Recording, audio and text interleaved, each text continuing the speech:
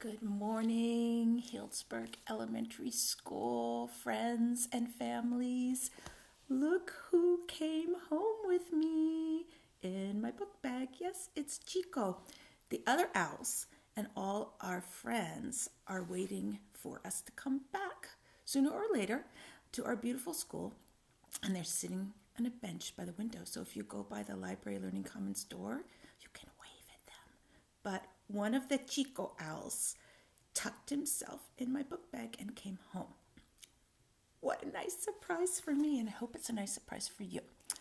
Today, we're going to read from one of Joe and Theo, my son's favorite books of monsters. I love folktales. I love myths. You guys love monsters. You're always asking me for scary stories. Well, Greek myths are full of scary monsters. So today I thought we'd read about a few of those scary monsters. And while I'm reading, remember, these are myths. They're made-up stories that teach us something about the ancient Greek culture and maybe something about our own culture as well. But they're made up. They're not real. And at the end, maybe you can think about which monster is your favorite. I know mine. This book is called Greece, Rome, Monsters.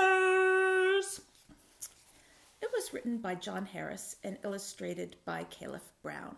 We're reading it with the permission of the Getty Museum that published this fabulous book in Los Angeles. Look, here's my little owl book plate. And yes, this book belongs to Joe and Theo, my sons. It's got a lovely table of contents packed full of terrible monsters. Warning! Listen up. The ancient world, Greece and Rome, to be more exact, had tons and tons of monsters running around. Or at least they thought they did. These monsters are found in Greek and Roman mythology. Fairy tale type stories that are still really big today.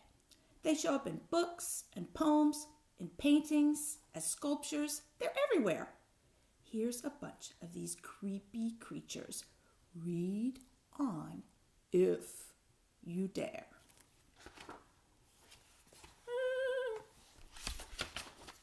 Ooh, here's a good one. The first one is called the basilisk.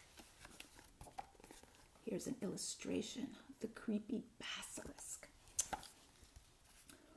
One look from him and whammo, you're dead. That's a basilisk for you. And that's where we got the strange expression, a basilisk gaze.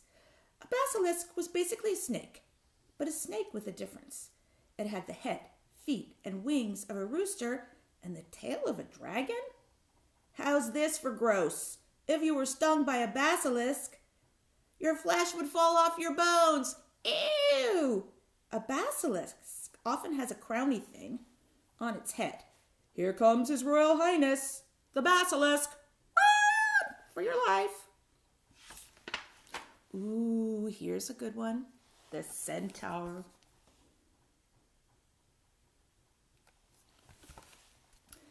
A creature that was half man, half horse. The upper half was the man part, thank goodness.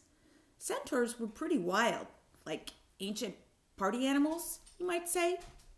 Though one of them, named Chiron, was way different and became famous for his great wisdom and goodness. Ooh, Cerberus. You might recognize this if you've read any of the Harry Potter stories.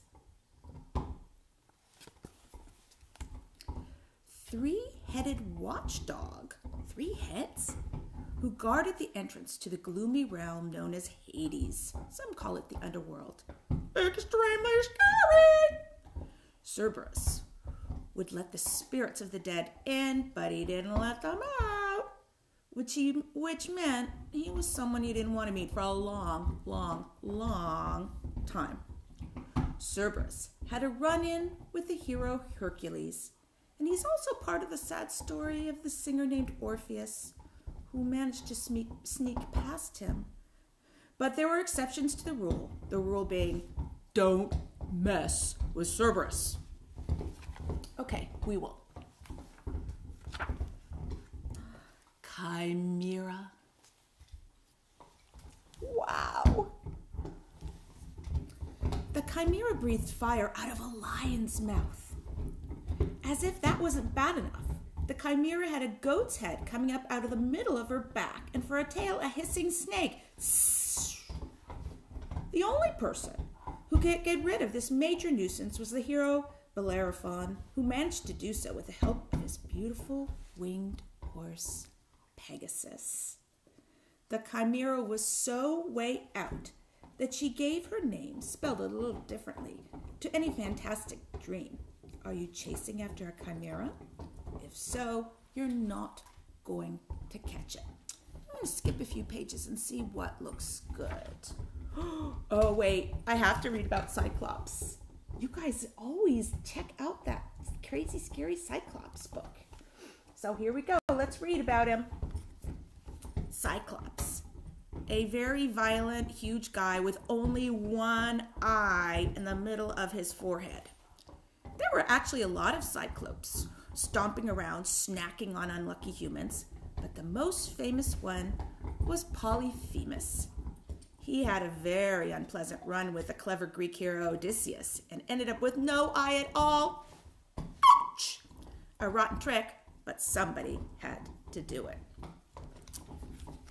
Let me peruse. Oh, Griffin, Harpies, Hippocamp, Manticore, Medusa. Let's look at her. Look at that hairstyle. The three Gorgon sisters were winged serpent-haired monsters with really sharp claws. The very famous Medusa got an even rawer deal than her siblings. She was the only Gorgon who could be killed, which Perseus, the great hero, proceeded to do by looking at her reflection, not at her, in his polished shield. If he'd looked at her, he would have been turned into stone just like everyone else. But Perseus was one cagey customer, as Medusa discovered. She hissed. She flew around with those claws, ready to rip Perseus to shreds. She tried every trick in the book, but by the end of the day, Medusa, chop, chop, no longer had a head. I wonder if you guys are getting a little bit curious about the myths that these monsters come from. If you are, you should look at some beautiful books of mythology, beautiful stories, many, many of which are available to all of us through Sonoma County Library. Just go online with HUSD and your student ID number, and you can do some mythical research. I have to show you these old books that I have. This is my favorite, the Delaires. If you have a chance to look at this, please do. Look, we've looked at it so many times. The cover fell off. Another really great tome, which means a heavy book, a big heavy book, is the ultimate encyclopedia of mythology. Please go do some research. It'll be really fun. Sonoma County Library. We can all get in and read more about Greece, Rome, monsters. But finally, I want to read to you about my favorite monster. It's a wonderful monster. Who doesn't love a unicorn? We'll end our little survey on an upbeat note. Good idea. With the unicorn. Everyone loves a unicorn. Unicorns were horse-like creatures with a long single horn growing out from the middle of their forehead. Unicorns became really popular in the Middle Ages, but their stories go back even further. Why were they so popular? Maybe because they were gentle and pure. So pure They could take the poison out of a pool or a stream by dipping their horn in the water. And they were secretive. It was hard to get hold of a unicorn. In fact, so the stories go, only the fairest and purest of ladies could even get near a unicorn. With anyone else, the unicorn would vanish pronto. Well, guys, I hope you guys do some research today, and I hope you guys take some time to think about wonderful monsters, especially beautiful monsters like unicorns. I miss you guys. See you soon. Read on.